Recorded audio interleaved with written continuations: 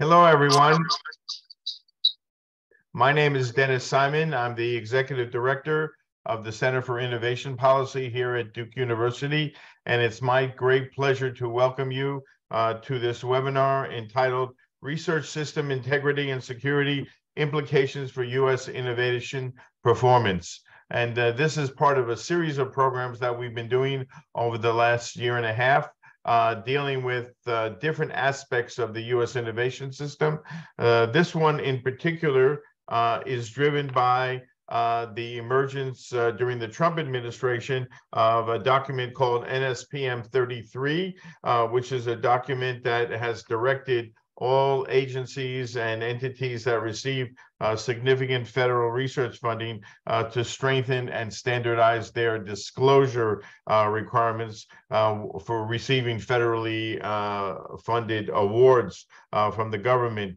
And it mandates for various entities like universities the establishment of research security programs so that they can provide the necessary oversight and enforcement activity to make sure that there aren't violations of both the integrity and security of the U.S. research system.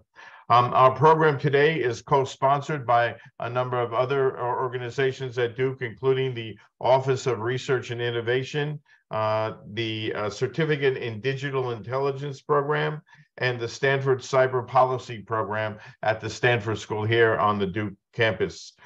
We are very fortunate to have with us two very superb guests who have long, extensive experience in this area. First, let me introduce Dr. Lora Weiss. Lora is the Senior Vice President for Research at Penn State University.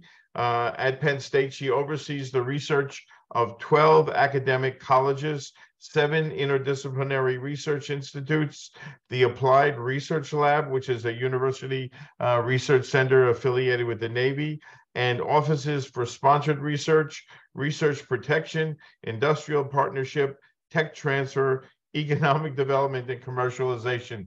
I'd like to ask Lora when she sleeps. I wonder. She is also the president of the Penn State Research Foundation. Lora, prior to coming to Penn State, spent 13 years at Georgia Tech, where she served as the senior vice president and director interim of the Georgia Tech Research Institute. Lora received her PhD in acoustics from Penn State, her master's in mathematics from UCLA, and her bachelor's in mathematics from Boston University. Our other panelist is Dr. Kelvin Droegemeier.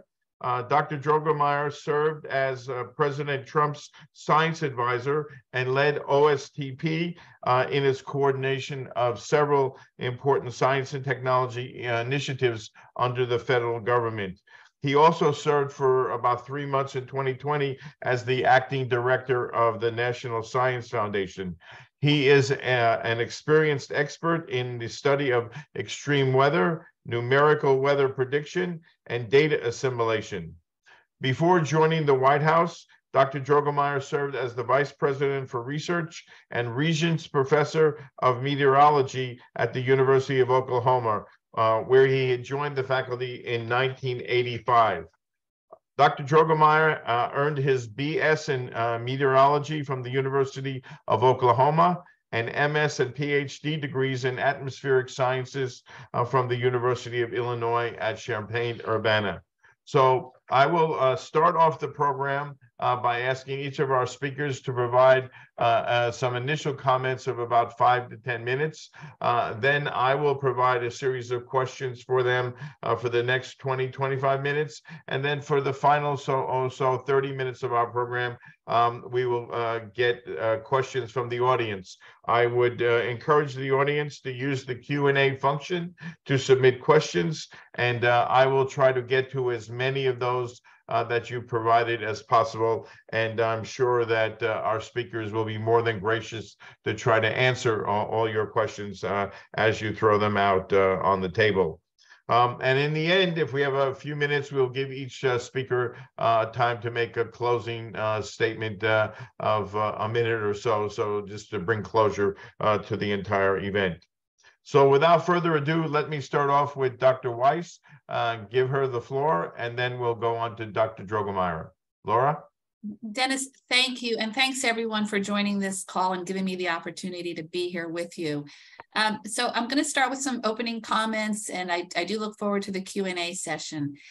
First and foremost, we have to remember open scientific and scholarly collaboration between scholars from all over the world is one of the cornerstones of innovation and technological advancement. And we as universities, Penn State included, remains committed to fostering such collaborations.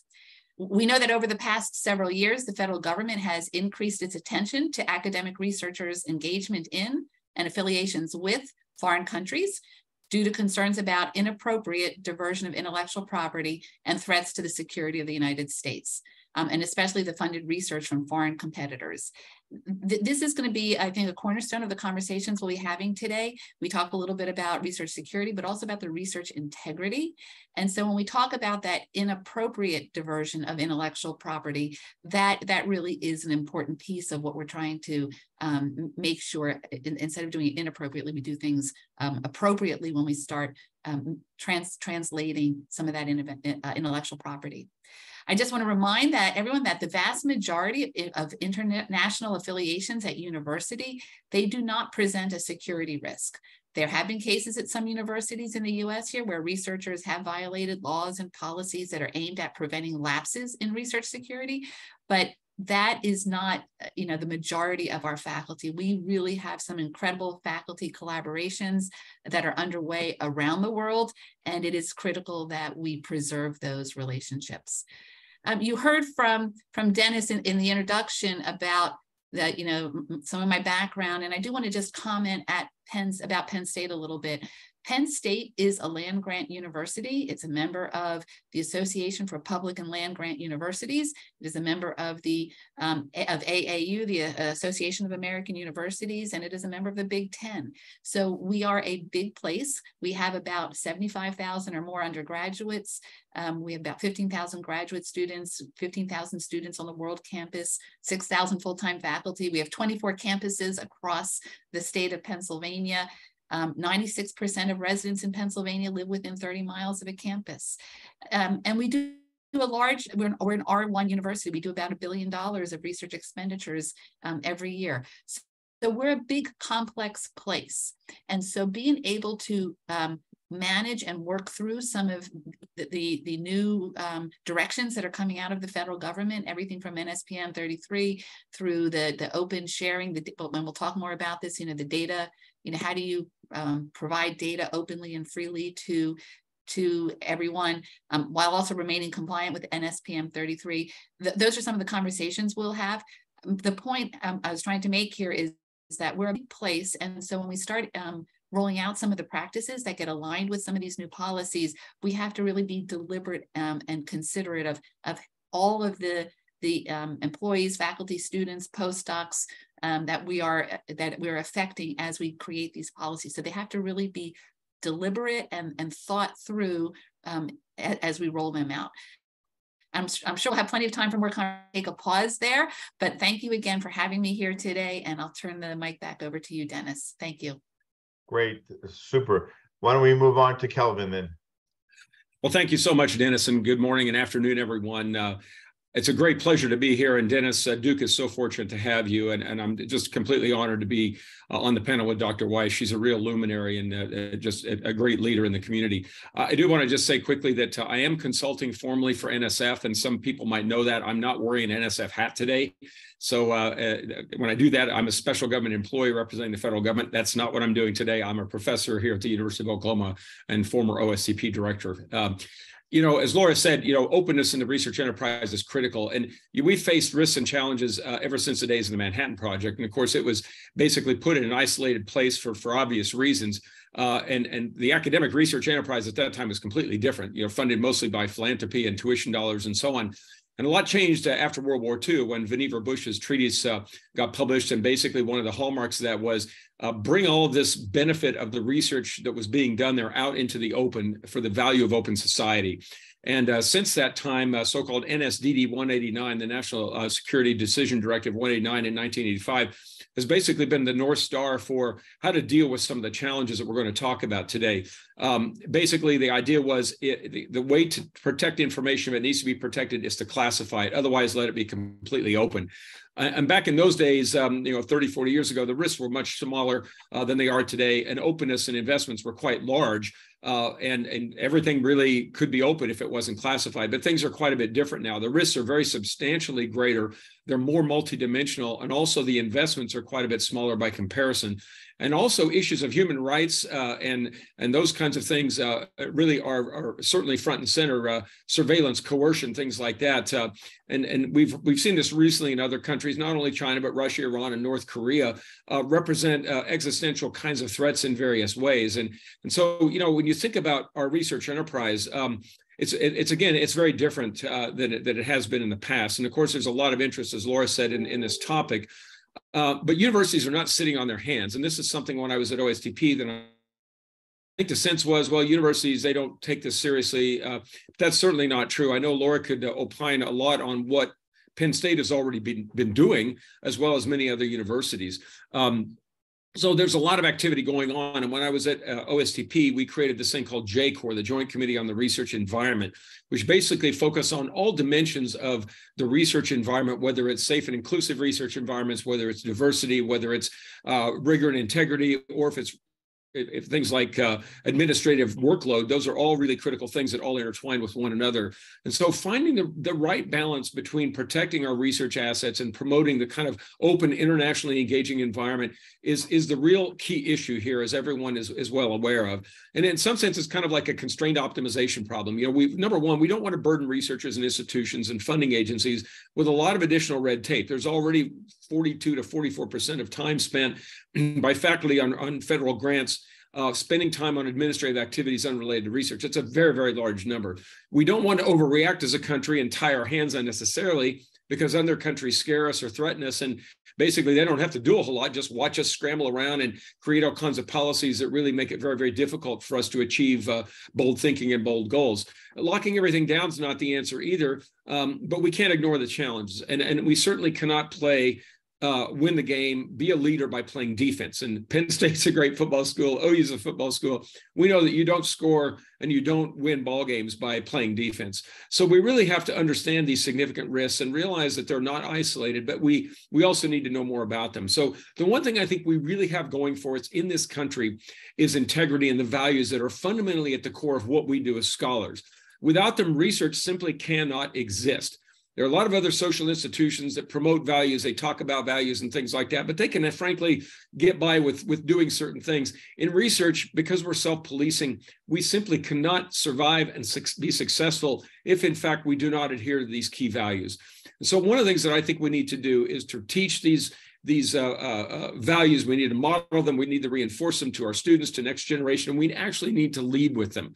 A lot of the individuals who come here from other countries did not grow up in the same value system, and that's not their fault. So we have a great opportunity here in America to lead with the values, to teach them the values, help them understand how to operate within the norms of those values, and also understand the consequences, which are just the same for us as it is for anyone from another country. If we violate those rules and those ethical standards, there's an important price to pay. And so the values, of course, are very important. There are things like openness and transparency and accountability and honesty and impartiality and objectivity. They're foundational to research.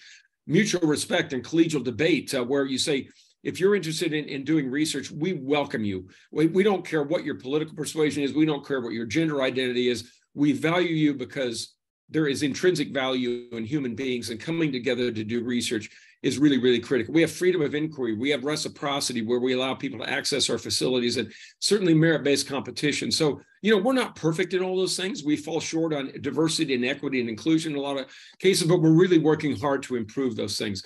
So in many ways, what I just mentioned, those things comport with our American values. And so when we created NSPM 33, we looked at a behavior-based approach, really thinking about an individual's responsibility as a scholar and really focusing on what is their responsibility to ensure that we do operate with integrity in the enterprise. And certainly, as Denis mentioned, a part of that in NSPM 33 is disclosing information, which can be an incredible burden. But we have capabilities now, such as digital persistent identifiers and so on, that make that a lot easier. So I think the key thing here is to balance the protection of our capabilities and our knowledge and our intellectual property and so on with the openness that Dr. Weiss rightly mentioned is absolutely foundational to the success of our research enterprise and also to the world. And I can tell you that no one I've ever talked to when I was at the White House would say, oh, yes, I want somebody in my research group who knowingly breaks the rules. We folks need to know what the norms are. And that's all well and good. We can talk about the philosophy and stuff, but at the end of the day, it comes down to at universities like OU and like Penn State, people having to make decisions about, do I collaborate with this individual? Do I have this visitor come? Do we develop this partnership? There's a talent or recruitment program or whatever it's called. Is it okay to participate in that? There are real boots on the ground decisions that need to be made. And the question is, do universities have the capability or the responsibility to do that? And so you may know in the CHIPS and Science Act, there was this idea of creating this thing. It's got a long acronym, Research, Security, and Integrity Information Sharing Analysis Organization, right? Well, really, it's basically a risk assessment center primarily for academia. And the idea is to provide resources to universities and to others to make assessments to manage the sorts of risks that we face. As Dr. Weiss rightly pointed out, most people operate with integrity. Universities are not rife with all kinds of mismanagement and all kinds of challenges, but there are exploitations going on. And so the one thing I would say is this has to be a partnership among all the sectors, including the intelligence community and law enforcement. And I'll tell you what, when I was at the White House and even before that, I found them to be extremely helpful and also really having a desire to understand how we work in universities. You know, the academic culture is an interesting animal, and not everybody just gets it. So they have a strong desire, we have a strong desire, and I think we really need to make sure that they have a good understanding of who we are, how we work, and that sort of thing.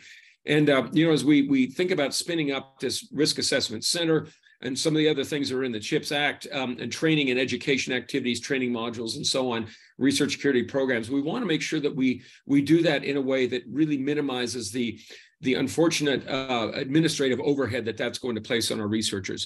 And we really have to protect things that need to be protected, but we also need to make sure that we do have an open environment to the extent that is possible. And that's a really, really important thing and really to be helpful to universities. So I'll just close by saying, I think the one thing we have going for us, probably one of the most unique social constructs in this country, are our values, because they're fundamental to the conduct of research. And if we fail on those values, research stops. No one can trust research, health research, development of vaccines, whether it's engineered systems, whether it's AI, whatever it is. If we start giving away our values, it's game over.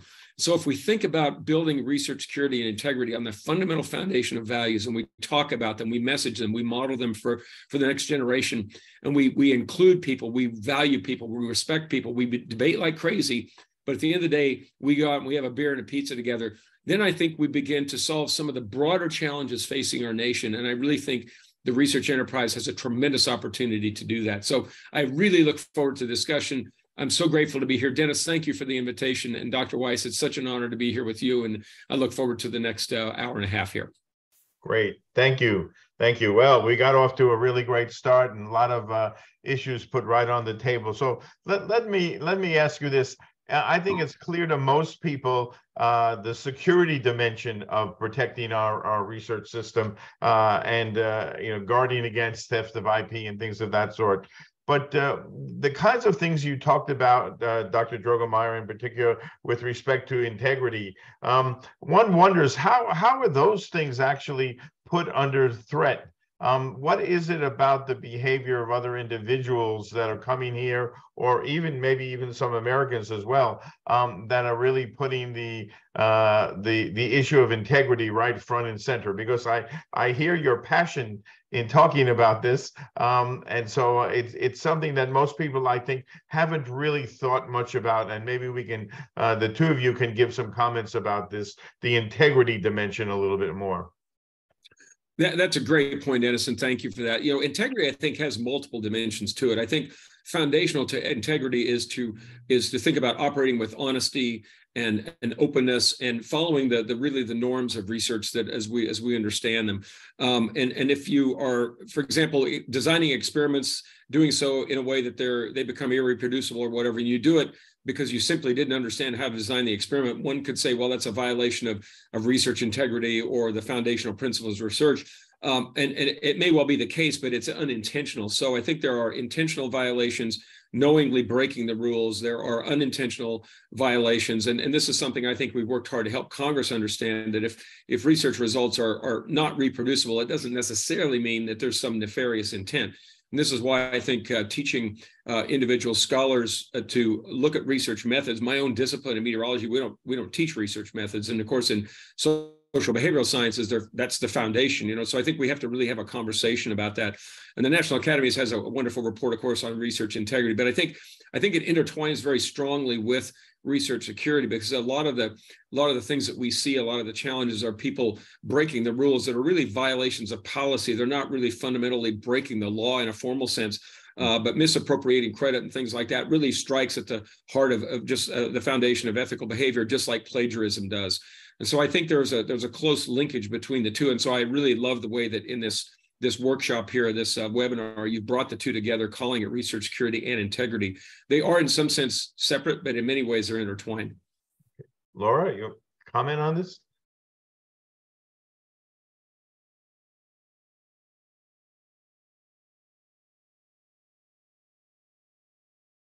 Unmute. Sorry about that. My mouse just was not cooperating. So Kelvin, you said that beautifully. The whole notion of integrity, we've heard about shadow labs being set up where funding was being used where people were being paid twice to do the same thing. So we at Penn State actually created NSPM, requests and that you set up a research security program. And we did that here at Penn State. And we actually put it under our Office of Research Protections and under our Office of Research Integrity Office, or Research Integrity Officer, because it really is that balance of, we want people to be able to engage in these international collaborations. Absolutely. That's how the best research happens. But if you're crossing the line on that integrity, we want to, before you get to the point where you may be crossing the line, some people just don't know, or they aren't informed, or they're just learning. Like you said, a lot of this is education, a lot of it's mentorship. Some people know how to do it because they've been doing things for a long time. But being able to make sure, Kelvin, you said it beautifully with our value system, and our value is conducting research transparently, with openness, and with consistency, and to the best, so that you're not hiding anything, to the best of our ability. That transparency really is critical. So we created an Office of Research Protections and a Research Security Office, where we're working through the whole disclosure system, and we're having it set up in advance of, with NSPM 33 coming out, but also with the openness of data and how we do data distribution and how all of that's going to play out. So being able to share things freely and appropriately. A lot of the faculty members are happy and willing to support these activities in these directions. They just don't know what to do. So what we're working very hard in our office to set up is guidance for the faculty, so that we can make it as easy and understandable in an ever-changing times, because every couple of months something else comes out from the federal government that says, oh, now you have to do this, and the faculty are like, I'm happy to comply, I just don't know what to do. So if we can, the Royal, all of us on this call, can help guide what does that mean, and if we can keep things consistent across federal agencies. So with the persistent identifiers, the digital persistent identifiers, that is one, and the common CV, that goes a long way in faculty saying, here it is, you only have to do it once, it's going to be the same for all the federal agencies that you're submitting to. That makes things a lot more streamlined, a lot easier. We can help coach them on what needs to be included and what doesn't need to be included in their submissions, so that they can keep it manageable for. We talked about the burden. If you make the burden too high, faculty will leave academia, and we don't want that. We absolutely want faculty to be doing the research, but we're going to help guide them along the way so that their disclosure of current and pending and other support is consistent with our values and what we've been discussing all morning or all afternoon here now. Well, let me just kind of get us into a broader perspective and say, where are these problems the greatest? You know, we have U.S. government labs where there's research going on. Obviously, we have universities and colleges, and then we have corporate R&D and all of the operations that companies engage in, sometimes in conjunction with universities, but more often not their own labs. You know, a famous lab, GE labs in Niskayuna, New York, and used to be AT&T Bell Labs. I mean, these were really hotbeds of new ideas. Are each of these under some of these threats that we've been talking about, or is the problem more specific to one group than to the whole slew of agencies engaged in R&D? I'll go say a few things, Kelvin, then I'll turn it over to you. I think it's across the board because, like you said, as universities, we are an economic development engine. Our research is transitioned out of the laboratories into small businesses, into large industries. We license technology out. So it's a connected operation ecosystem. So the awareness has to be across the board. The challenge is, you mentioned how we control information. Well, there's classified, we got it. There's export control, we understand that. There's ITAR, we understand that. There's the other another designation is called CUI, controlled but unclassified information. We're understanding that. Where the nuances and proprietary, corporate proprietary, we know how to work with trade secrets partners, right? Those are trade secrets, and those are proprietary information. We understand, as universities, we know how to work with that as well. Where the uncertainty comes in is how do we as a nation, as a global partners, how do we the fundamental research that we want to continue and ensure, this is what's providing us optimism for humankind, because we know there's some great research advances out there and we want those to continue. How do we do that in this time where there's a lot of uncertainty as to what should be protected, but we don't even know how to define what should be protected? How do we protect it? What does protection even mean? What should be protected? What shouldn't be protected?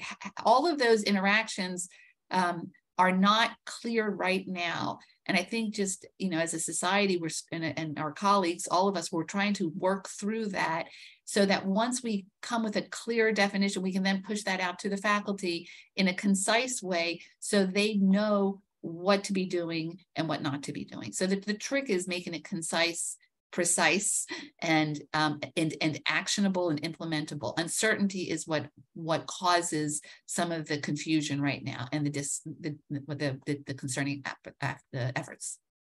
Great. That she said that so well. That is so spot on. And I would simply add that I think sometimes the challenges are somewhat different across the sectors. You look at the theft of intellectual property for things that have been developed and are now sort of maybe commercially at scale or whatever. That's going to happen mostly within the private sector, I would say. Whereas you look at universities, they're much more on the fundamental research side. So these basic ideas that lead to these innovations ultimately, that's where a lot of the seed corn, of course, is. And so I think there's a different sort of interest, and some countries have not invested nearly as heavily as we had, not even close in terms of fundamental research. So mining those nuggets from our research, our fundamental basic research enterprise is a great value proposition for them, and not having to make those investments and maybe investing much more heavily on the applied side. So that puts the universities sort of in the crosshairs.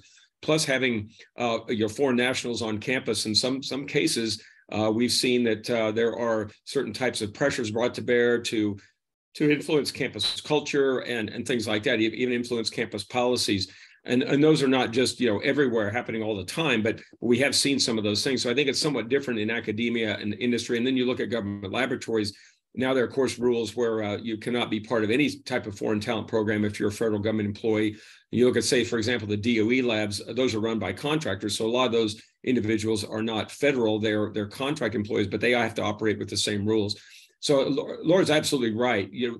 We have to know what the rules of the game are, and we don't really know that yet. But we can't build huge fences around really, really broad areas. We've got to build tall fences around very narrow areas and leave the rest of it without fences to the extent that we possibly can. And it's got to be made, as she said, so well understandable the fact that we have to have these specific plans. And if there are individual questions or other things like that, there have to be resources that universities go to, because universities are not designed to address some of the challenges we're talking about here. They simply don't have the data. It's not in the remit of an institution to do that. And when I went around the country at OSTP and was giving these, in fact, Rebecca Kaiser and I and others doing this, talking to universities, the one thing we consistently heard was, this is not our job. It's the federal government's job. So that when folks come to campus, or we have these relations we want to build, you've got to tell us whether or not it's something that we should do. We don't want you to make the decision, and the risk decision is on us, but we don't have the means to do this. We need help. And that, I think, is where Congress responded in the CHIPS Plus Science Act to create this information sharing organization. It's not a silver bullet at all, but I think it is an important step forward to provide resources that universities can use to make the kinds of decisions that Laura faces every day as the vice president, vice chancellor at Penn State, where she's oversees a massive operation. And those decisions are important because the reputational value is critically important, and also certainly national security interests are at play as well.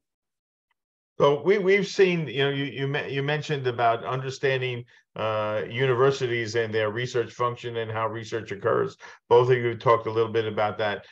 Over the last 3-4 years, both the FBI and the intelligence community have really become sort of stepped up their activities. They've spent time with AAU and APLU talking about these threats. They've stepped up their activity on campuses, and I'm sure each of you in your respective roles probably may even have had a knock on the door from a friendly local office of one of these agencies. What is their chief concern? I mean, in other words, something seemed to provoke it. Maybe it happened during the Trump administration in particular, or is this sort of a kind of like a lot of hyperbole? One or two bad apples in the barrel, have really now, created a sense of urgency. And it doesn't mean that there's no problem. It just means that have we blown this out of proportion? And I think that, do you really believe the risks are proportionate to what's being asked of universities in order to respond and to protect, the so-called crown jewels? Well, I'll just jump in and say, I think the risks are significant. I think a lot of what we see here is really violation of policy and not violation of the law. And I think we've seen some cases dismissed in the DOJ and so on. So I think it's fairly pervasive, but it's pervasive in the sense of people not knowing what the rules are, and maybe in some cases failing to disclose intentionally and so on. And one of the things I was pushing hard when I was in the White House was to say, let's have a grace period here. Let's give people a chance, because there's sort of two dimensions to this. One is an enforcement dimension. Let's prosecute, let's whatever. But on the other hand, we have to teach people. And I think, again, leading with our values is what we as America can do. And so I think that's really important. But I do think this is a real issue. I think the relationships between the FBI and universities is quite good. I mean, we've seen campuses develop strong relationships with local offices, but the problem is there aren't that many local offices. So, I think this is where the FBI and CBP and groups like that really need to continue to work with universities and have these dialogues and so on. And I've had questions asked of me, and again, it's sort of, notice when things don't seem to be right. And that seems to me, from what I can tell, of what these kinds of agencies are interested in is not coming and trying to, say, we're hunting people down, but it's more, have you noticed things that don't seem to be quite right? And if so, can we be helpful? And I think, again, this has to be a partnership, and it's all about trust. And I think that trust has frankly grown a lot. And I think I kudos to the FBI in particular, who I think has worked very, very hard to build meaningful relationships with agencies. Because it used to be, an FBI agent knocks on your door, you call the legal counsel and you lock your door and you say, I can't talk to you. That's simply how it was. Those days are gone. And I think the trust is building up better now. Laura? Yeah, I want to say that the trust, at least with our campuses, the trust is absolutely building up better. It's more of a let's start the conversation early before the FBI goes and knocks on anyone's door. We don't want to get to that point. So if they see something concerning, they can come have a conversation with us and then let us. There's always two sides to every story. Whatever you're hearing, you're only hearing half the story. So we get the opportunity to what they're hearing or seeing so that we can review it. And if something is not accurate or not correct, then we get the opportunity to set that record straight. And that's the kind of partnership that is critical. That will also go a long way if faculty know that we're watching out for them in these situations so that they don't have to sleep in fear at night that someone's going to come knocking on their door. To the best we can, we want to be able to have those conversations with the FBI and other local authorities well in advance, that before something, especially if there's a lot of unknowns. So give us the opportunity to help clarify things, to explore things where appropriate, and that, protecting, this culture of compliance. Everybody supports that. They just need to know how and what, just what Kelvin said. This is new to a lot of people. We're coming out of, some times where, it used to be faculty members would, had a very long leash and free reign to go do what we want them, what they want to do. And now the sponsors, the federal agencies, at least in particular, are starting to say, well, wait, we have more compliance and more regulations you need to follow, and faculty who've been in these careers for 10, 20, 30, 40 years are all of a sudden being told they have to do something differently. It takes a little bit of time to communicate and retrain and have them learn some new practices on what they can and should be doing. And that's that grace period that you were talking about, Kelvin. People didn't know if they were doing anything right or wrong. They're looking for guidance, they're looking for direction, and they're willing to comply because they recognize that this culture of compliance really protects the scientific research community. It protects everyone. It protects, the federal government. It protects individual researchers. It protects their international collaborators. So for all of us to have these international relationships disclosed and vetted and determine if there's any potential conflict of interest, conflict of commitment, duplication of research, or diversion of intellectual property, that's what that was funded by the federal government. That's what we're predominantly talking about now. Industry is also starting to have a similar tone in the conversations that we have with industry, but this is in everyone's best interest. It's just it's a little bit different than what many people who've been in academia for their whole career are used to, and that's the transition we're working through right now. I hope everybody takes what Lora just said and prints a transcript and puts it on their wall, because she said it so well. This is about empowering researchers, protecting the entire enterprise. It's not about trying to slap people down or make life difficult. Life is different now. We're trying to empower. And frankly, if we're going to be a leader in the world, we have to actually open things up, and we've got to invest much more. And we can't change the risk profile, but we can change the investment profile.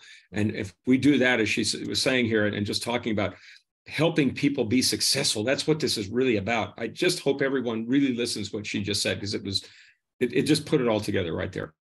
Great. Well, NSPM, and then in January of this year, the guidance that was issued, they talked about four areas that need to be, stepped up attention: cybersecurity, foreign travel security, research security training, and export control training. Those seem to be four priority areas. As you attend to those, are you finding that you are in some ways constraining researchers, that they're kind of feeling, oh no, as Kelvin said, more red tape, more bureaucracy, more reporting requirements, not worth it. I'm going home. This is a big concern, because everyone wants to know, are these things in the end of the day going to short circuit our research creativity, the innovative entrepreneurial drive of people, because it's just too cumbersome at the end of the day. And these four areas seem to be, they're reasonable when you think about them, but it's just another amount of layers upon layers and layers of things. If you, Kelvin, you said 40%, I wrote down 40% of the time that you spend in dealing with a federal grant is spent on administrative, activity.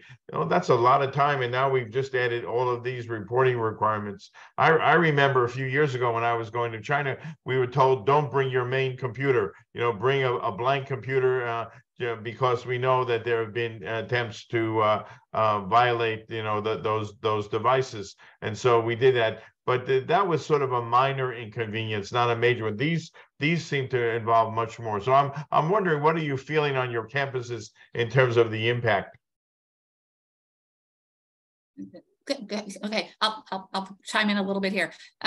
You talked about training, and this is a big area of concern of faculty burden, because you identified 4 areas, and every one of them, export control, cyber, what did you have? Research security, foreign travel, and foreign research travel. security. Right. So those are just train. And what are universities? This is something Penn State's looking at, by the way. All these universities say, well, let's give you a training program. You take, 2 hours of training, and then you'll be good. But those were just 4 areas you identified. There is so much training that's going on campuses, not just in the research security area, in financial operations, in how you manage finances, in how you do hiring and recruiting. There is so much training right now that everyone says, well, it's just a 2-hour module. Those 2-hour modules, throughout the whole year, just continue to add and add and add. And faculty do get tired of it. And they question, is it even effective? So the real question, what we're exploring, are there better ways to communicate the importance of everything we're talking about here without it being yet another training module that's added onto a requirement to be able to accept this contract? You have to have had training in fill in the blank. So what we're exploring is, are there better ways to teach faculty, actually pushing it all the way down to the undergraduate level? So being able to have students start learning as undergraduates some of these training, these practices that we need to have in place, graduate students, postdocs, so that by the time you're at the faculty level and the faculty are now mentoring. It's the same with lab. Let me just give you another. It's very similar to how we work in labs. So how do you train somebody to work in a laboratory? A lot of it is mentorship. It is, there is obviously some training that you have to go on how to do a technique, or how to write a standard operating procedure, how to do design of experiments, but a lot of it is really mentorship type of training. If we can switch the approach that we have for imposing these practices on people so that they do learn how to do them, but not have it be a training module, that would go a long way. Because right now it does feel like a burden, and we don't want faculty to be discouraged. We want them to know the information and be well-versed in this, but we don't want them to be discouraged. And if the answer is, in order to get this federal contract, you need to have a 2-hour training on the following, that's not going to help. That's more discouraging than effective. And let me just ask, of the 4 I mentioned, let's just take Penn State as the example. Have any of those areas been particularly, burdensome, as opposed to some of the others? I think it's the collective burden. Right. It's just one more thing added, one more thing added, one more thing added constantly. Yeah, and in this country in particular, I think a lot of times we tend to shoot the water and the fire hose above the tips of the flames instead of at the base of the fire. And so every problem that comes along, we have a singular solution for it, rather than trying to address what the underlying issues are. And Lora said it so well. I mean, foundationally, it's helping people understand the ethos of what the whole research notion is about, the behavior-based, ethics and rules and things, but it's not even rules. As she said, it's mentoring. It's where you talk about, you construct the experiment this way, but here's why you do that. Let's talk about why we're doing it this way, the importance of transparency, openness, reproducibility, all these kinds of things. Once you build that foundation, like raising a child, then they start to do the right things, versus you got to teach them to do the right thing on every single thing they do. Well, forget it. There's no way you could possibly do that. And when you look at China in particular, it's sort of the wild, wild west. And that's what's attractive to people. I've talked to my own colleagues who've gone over there, and like, we get lots of money. There's no burdens. There's no rules. We just get to do research. Well, okay, that's true, but there's a flip side to that, right? And that's not something that we have in this country. So in some sense, we're our own worst enemy, because we have so much focus on integrity and everything, but that's not a bad thing. What we do is it's how we implement the integrity, how we actually do integrity. And Laura's right. If you have a training program for every little thing, it's going to be you're going to be crushed by it. So we have to pull back, I think, and get to the base foundation of what do we really need to have to operate with integrity and security. And some of these other things, then you say, well, we don't really need that anymore because that's not an issue. Does that make sense? I don't know if I came across quite right, but that's hopefully that makes sense. No, it does. Let me remind our audience just first that if you have a question, please submit it through the Q&A function, and we'll get to those in a few minutes. Let me talk about internationalization on U.S. campuses, because at the heart and soul of what a university is about, most of at least the American universities over the last 10 years have embraced the idea of becoming internationalized.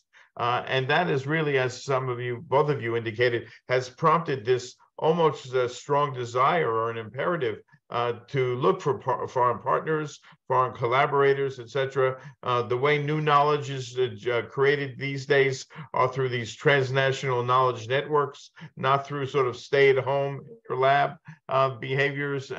And so, we've entered a whole new period of how knowledge is created.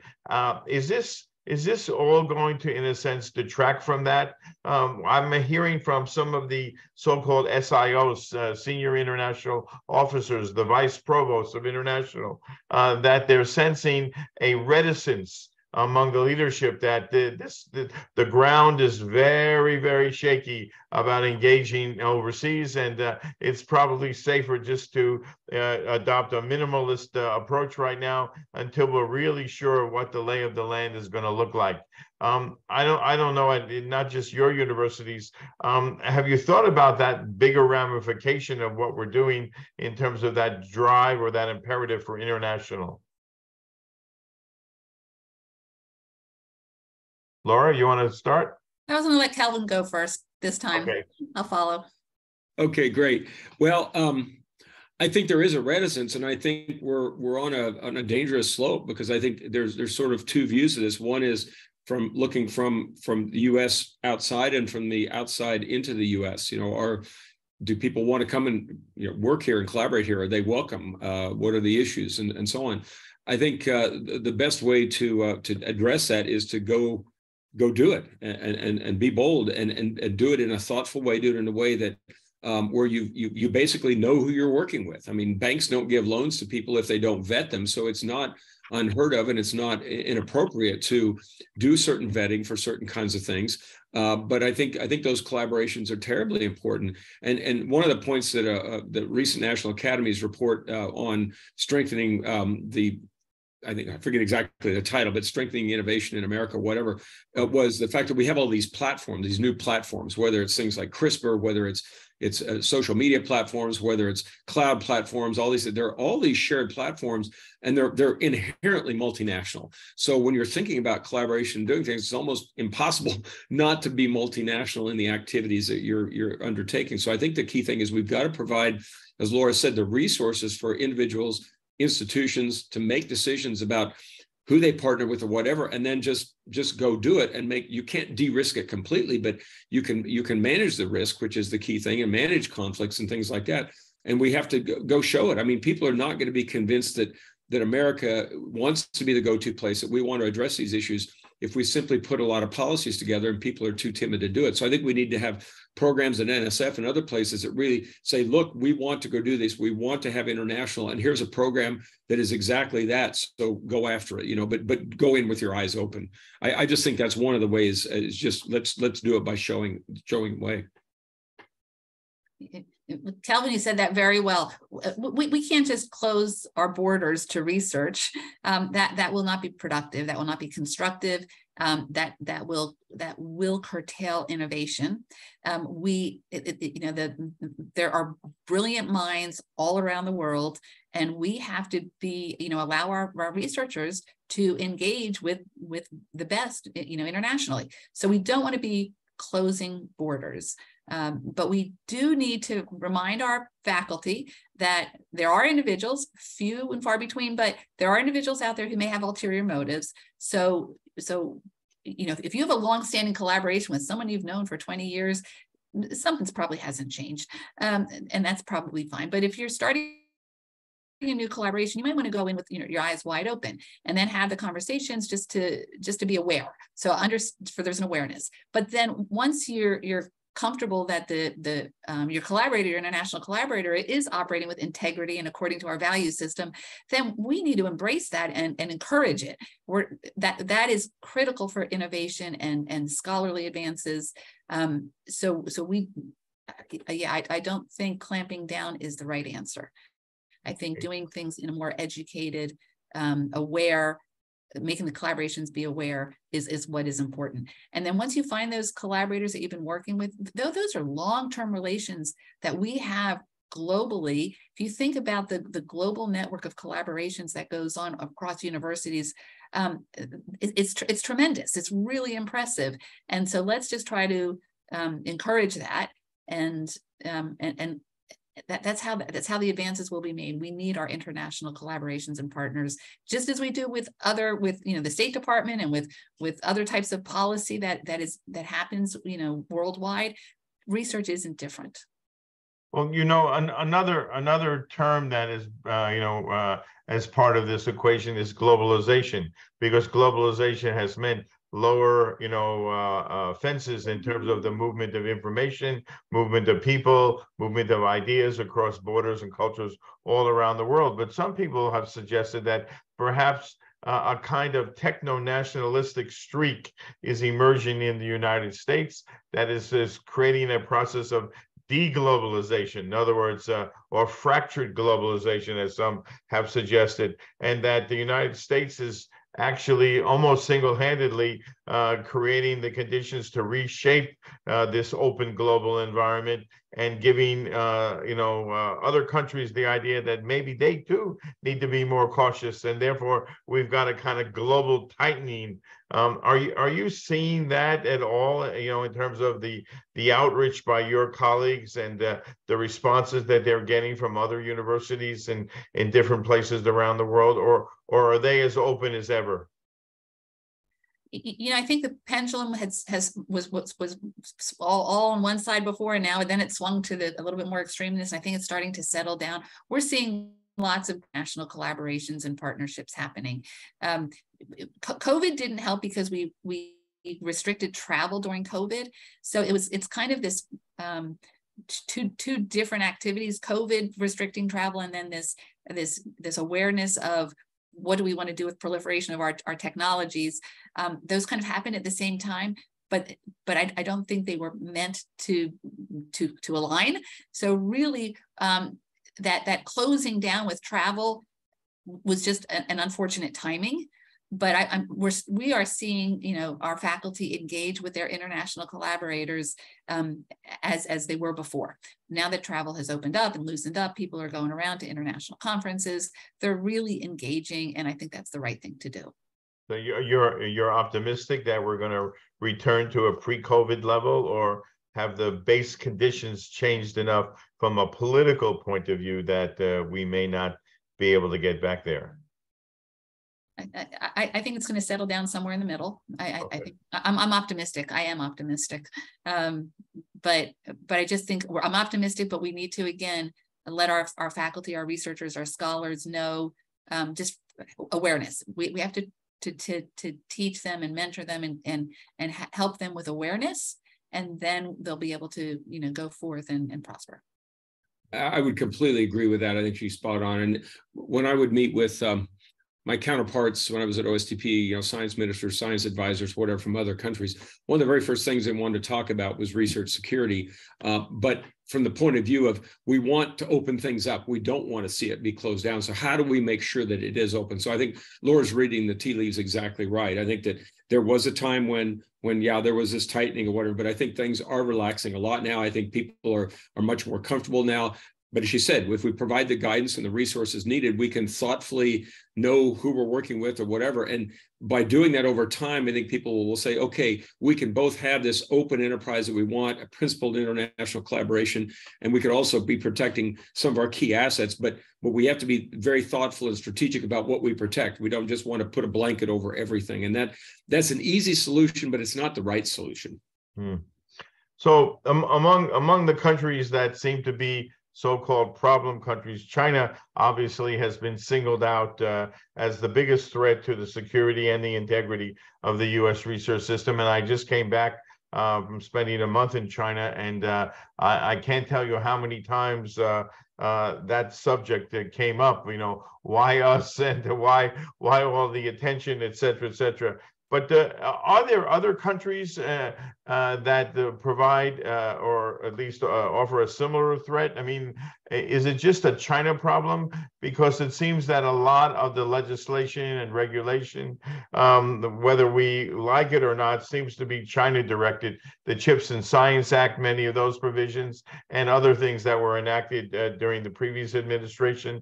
Are there other countries that we need to be cautious about? I know that we allow graduate students from Iran to come in the United States.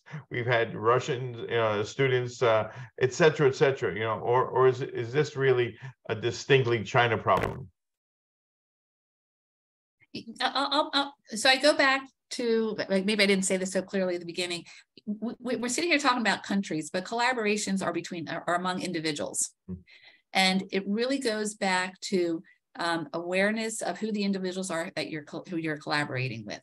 And if the individuals you're collaborating with are transparent and they have the values that Kelvin so beautifully enunciated earlier on, if the value systems align, if they're working with integrity, then we can proceed, and we should proceed. That comes back to the transparency, the integrity, the honesty, the disclosure. So it's more about individuals instead of targeting countries. I think you just need to choose your individual collaborators appropriately so that they have the same values and similar values that which we hold so dearly to us in our research establishment. And that is so right, Laura, and so beautifully said. And that's why in NSPM 33 and other things that we did, we said it's about foreign government influence, not about foreign influence, because the individuals, as she said, you know, they operate with integrity or whatever. And in some sense, they're the ones who are in the crosshairs because they're under all kinds of pressure. If, you know, their families are back, say, for example, in China and so on, those who are, you know, so pressured. But, you know, back in the days of the Soviet Union, some of the greatest work in turbulence theory came out of Soviet Union collaborations with the United States, regardless of the Cold War, you know. So absolutely true. And I think it's, you know, I think truly, you know, China being the economic power it is and its military ambitions, it's not being in any way intransparent about what it wants to do. It's very open about its ambitions, and more so than ever before, and it doesn't hide it. Russia is a different animal. I think Russia is very different economically, obviously, but has strong military ambitions. Iran is Iran, and then you've got North Korea, which I think, you know, you look at the universities in Iran and North Korea, they're very, very different. Iran's got, you know, some really great universities and some good work going on there. North Korea, who really knows? So I think that the threats are really different. But I think, you know, this is where I think the challenge comes in terms of those who are ethnically Chinese feel targeted and so on. And I think that, again, the point about the research environment is where you bring people together with common values, solving common problems, and you know, everybody is united in that way, and that's how we really can show the value. But there are going to be people who are ethnically Chinese, who are targeted, who are in various ways marginalized and maligned and things like that. But we just have to push against that. And as corny as it sounds, let the good overtake the bad. And in research enterprise, and Laura said this so well earlier, there aren't that many bad actors. There certainly are some, more than most people realize, but the bulk of folks are not. And so that's a very powerful tool to push back against some of the malign activities that are happening. China's not going to change. It's simply not. And these other countries aren't going to change their cultures or anything like that. But what we can do is use our values and really promote those and bring people into the fold. And I think doing that one by one, as Laura said, that's how research advances, and we should never apologize for doing that. Well, and I know, I think it's a really good point, because if you actually look at the changes that have occurred in China over the last 30, 40 years, the concept of comprehensive research universities comes from the US experience and its impact on China. China's decision to create what they call their National Natural Science Foundation comes from the experience of interacting with the US NSF. So, people who talk about disengagement or delinking are ignoring all the benefits that come from engagement in order establishing what we call the integrity, the values, the norms, etc. It's disconcerting, because we lose a key channel of influence if we delink. But let's go a little bit further. There are reports now coming into the public about the number of Chinese American scientists and postdocs, who have been working in the U.S. are now considering returning back to China because of the rise of some combination of racism, suspicion about their activities, and the limitations that implicit or explicit have seemed to be placed on their behavior. I know I had mentioned to Laura at a National Academy meeting a number of people who've talked about going to third countries so that they can still continue to engage with both the U.S. and China and not put their careers at risk in some ways. This, would be highly detrimental to the United States if we had maybe it won't be a mass departure, but a significant departure of people, just simply because they feel uncomfortable and politically insecure. Do you think we mentioned about the China initiative and its termination, but do we still have policies in place that seem to be creating this uneasiness? And that's why this momentum about perhaps returning has not gone away. What else do you think we can do to kind of interrupt this and give this group as a group, more sense of comfort and security, that they're not looked at with the suspicion just because of their ethnic background? Tough question, I know, no easy answer. Go ahead, Laura, feel free. Oh, I was going to let you go first. You really do. Okay. I really do. Yeah, go right ahead. Okay. With regard to policies, I think messaging matters a lot, especially, frankly, on social media. And I think a lot of times the messaging gets skewed a little bit to where things are not nearly as bad as they seem. I mean, I was talking to somebody the other day at a Midwest university, and they said, the social media tends to give a megaphone more to the extremes than it does to sort of the middle part, which is much, much bigger. But people do pay attention to that. And these are real issues. I've seen papers and talked to people about them in terms of ethnically Chinese individuals, Chinese nationals, especially, or Asians, maybe more broadly, feeling very uncomfortable. I think the only way to really sort of reverse that, there's multiple dimensions to it. I think one is messaging from the highest levels of the U.S. government that, we want you to come here, study here, and stay here. That's very important. There have to be maybe some visa reforms where we make it easier. I know the UK has done this. When I was in the White House, they did some really, really cool things. I think Canada as well. So there's some policy things that you can do. So messaging policy, and then certainly I think at universities where the rubber meets the road, the problems are probably less severe, although I know there are some challenges that universities have. But I think folks like Laura do a tremendous job of the cultures of the institutions to make sure that these folks really do feel valued. And there are certain activities on campus and things that can happen there to make sure that becomes a community, And so the other thing we have to be a little careful of, there are organizations on our campuses. There's a Chinese student organization and all the different student organizations, which I think is fantastic because they obviously share their ethnicity and their bond. But we have to also make sure that we have this sort of integration and assimilation across all the disciplines, because we can all learn from one another. And folks like Laura, I think, do a tremendous job promoting that sort of thing. We probably maybe need to say, are we doing enough of that, to really help? So I think there's got to be national messaging at the top levels, national policy, and also, at universities, really redoubling efforts to not only make people feel welcome and belonging, but also have programs to where that actually happens in a meaningful way. And I could say this at the end, but I'll just say it now. I think, I wrote this little thing in my book as the afterword that research does three things. It inspires us tremendously, it unites us, and it also guides us. And we could talk about the pandemic, you could talk about anything.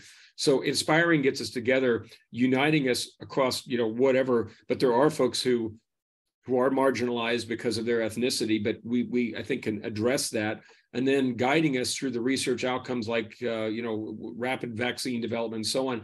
That's what it is. We need to talk about that more. We don't say this enough to people to where they step back and see the forest through the trees. They're just focused on their research problem. But like Lora said, that it's not just the training, it's the mentoring, the day by day. Somebody who's a sexual harasser can do a 2-hour module on sexual harassment. It won't change them a bit, but if they have an environment that continually reinforces the insidious nature of sexual harassment, they're more likely to not do it than if they just simply take a training session. So anyway, long answer, I should shut up and give it over to Lora, who's got much better perspective on this than I do.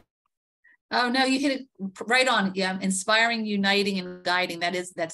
Those are three great words, actions and philosophies that really are important to our faculty. The inspiring piece. Okay, so let me back up for a minute. Dennis, you asked whether or not we're seeing or we're concerned that many of our faculty and researchers will either go back to other countries or not even come here from other countries, and are we doing ourselves a disservice? I think that's back to the pendulum thing. I think we swung a little bit far, and it's starting to come back. It is really critical in my position in universities all across the country to continue to create a welcoming environment. We're working hard at that. And that will be important to maintain and retain individuals and attract, retain, and maintain individuals at our universities and in our country. It has to be welcoming. The inspiration piece of this, as you mentioned, Kelvin, I love those three words: inspiring, uniting, and guiding. When you collaborate with people from around the world, the intellectual engagement and inspiration is just tremendous, and that is what will retain or attract individuals because they want to be part of that, and we want them to be part of that because that's where the best ideas come from. That brings the uniting piece to that as well, but we do have to have communities on our campus also for individuals who might feel they're being isolated, for them to come forward and engage with others so they know they're not alone. We don't want anyone to be alone in this. And then how do we guide them into ensuring that what they're doing is okay, it is welcoming. We have to keep that dialogue going. It comes back to those who want to take inappropriate actions, inappropriate diversion of intellectual property. Let's find those individuals out and not embrace them, but everyone else we should be embracing. And that is critical. I think the pendulum will swing back, as I mentioned. That's what we want to, that's how we have to be moving forward. It might even be time for American and Chinese universities to create some kind of consortium where they establish these rules of the road going forward, so that the things that were not anticipated as problems way back when the cooperative agreements were signed and that have become big problems today, that we try to preempt those by making overt commitments on both sides to this for the next 40 years, because we've had at least over the last half dozen years a fairly rocky road from what it seemed to be a pretty good collaborative bilateral relationship. So this is interesting. We have a question from the audience about the European Union. It says the EU has developed a concept of responsible research and innovation that focuses on the ethical impacts of research effort at an early stage. How would you assess the European approach and compare it, for example, with that of the United States? Are we doing enough to anticipate these ethical impacts in our research system? Why don't we start with Lora, and we'll go to Kelvin.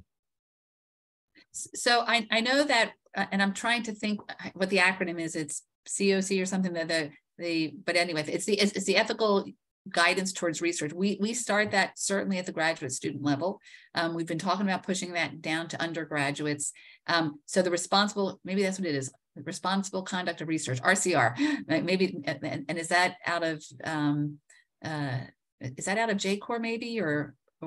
It initially came out of the 2007 Competes Act, but in the CHIPS Act now, it's not just for grad students and, well, it's not just for people funded on an SF grant, it's actually for faculty as well. That's a mandate. Right. For faculty, yeah. Right. So that responsible conduct of research is aligned with what the European Union is doing. It might not be an exact one-to-one match, but it's the same philosophy that we just need to start back that mentoring and training, although it's not a training module, but back to getting that message out and having people understand that early on in their training as scholars and scientists and researchers. So we need to just start working it right from the beginning. And so there are groups that are working this, and they're working it at the national level and having it be adopted by universities in the US, nationwide.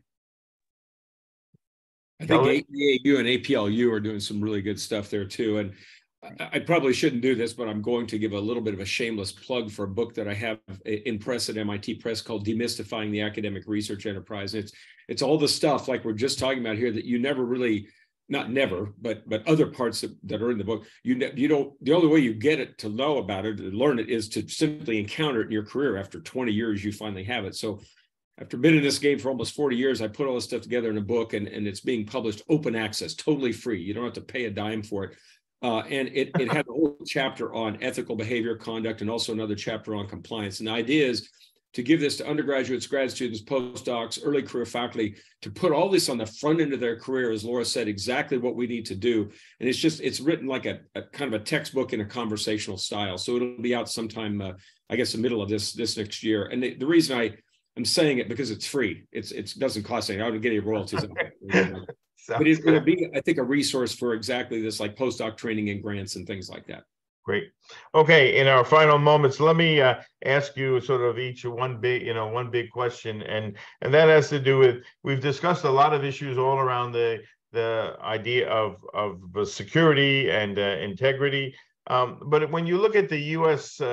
R&D performance and the productivity, do you think we're focused on the right issues? Are we giving too much attention to the security issues? And should there be, 3 or 4 other things that we should be spending our time on, instead of focusing so much on the security side? In other words, what's the real Achilles heel in the U.S. R&D system today, and that needs to be fixed in order to get it moving in the right direction?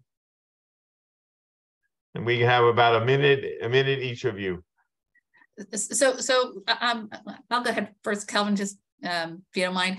So first off, I want to say this is a great, I know we're talking about research security and research integrity, and it was a pretty heavy conversation. I think this is a great time in our nation to be a researcher, especially at a university, because for the first time in decades, the US government is putting some serious funding into our federal research agencies to distribute to universities, collaborating with industry. The industry-university collaborations are incredible. If the funding gets appropriated, certainly the CHIPS Act was a nice appropriation in the R&D realm. We haven't seen allocations like this in a long time. So I think it's just inspiring to be part of the research enterprise right now in our nation. We've turned things around. For the longest time, the federal investments kept going down and down, or holding flat, and that's why we saw some of this behavior where researchers were going to other countries because they thought they can get bigger amounts of money with less hassles. But now our nation is paying attention to this, and they're actually putting more money back into research, and this is an exciting time to be in this area in the U.S. So I'm actually very optimistic, excited, and hope that some of these research integrity and issues are addressable, and we can put them in our training and mentorship and put it behind us so that it becomes a norm, and we actually get to continue moving forward on great advances in these new areas that the government is investing in. I'm very excited. Super. Kelvin? Yes, and amen to that. Spot on. The risks have gone up, but the funding hasn't. So the differential between the two is has been, getting smaller and smaller. Now, as Laura said, now the funding, if there are congressional staffers on, please get the appropriation into CHIPS. We really need to get that across the finish line. The authorization is great, but we've got to have the money. And that will really allow us we want to keep de-risking, but then we're getting the investment up as well. The other thing I would say we need to do as a country is we need to think much longer term. This is something China does. They think 20, 30 years in the future. And this is something when I was at OSTP, I started, we didn't ever really get it going because we didn't have enough time, but we need to think 30, 50 years into the future and think about the long arc of where we want our country to be in the R&D innovation space, not what particular topics you can't do. I mean, I'm a meteorologist. Can you talk about a 50-year forecast? That's insane, right? But I'm talking about thinking about not the next budget cycle, the next congressional election or whatever, but thinking about putting all that aside. Let's think about where we want to be, what structures, what philosophies are going to guide us forward, and certainly have a 5-year and a 10-year plan, but we need to have more of a 50-year horizon look. And countries, China in particular, does that, I think, to their benefit. And so I think if we could build upon the great strength that Laura just talked about, do that as a country, I think we're ideally positioned to do that, to inspire the next generation to come in and be excited about scholarship, be excited about the future. I think we're better positioned now to do that than almost any time since World War II. So thank you so much, Dennis. Well, you've given me a great idea for our next webinar, which is what a U.S. S&T plan might look like. I think that a lot of people have been thinking about that for a while. And I think that's a great idea that we ought to try to create something around that. Well, let me thank both of you. You've been just excellent in terms of being so responsive and not afraid to take on any of the issues. And I really appreciate that. And I know our audience has done that. I want to thank the audience who has stayed with us for the webinar. And I also want to thank all of the staff at the Center for Innovation Policy and our co-sponsors for being so helpful in terms of bringing this program together. This is our last program I think for 2022. So stay tuned for next year, where we will be doing more on this topic. Thank you all very much, and have a great weekend. Bye-bye now. Thank you. Bye-bye. Thanks so much.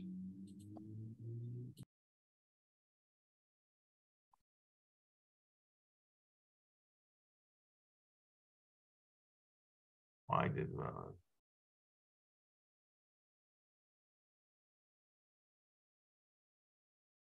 okay.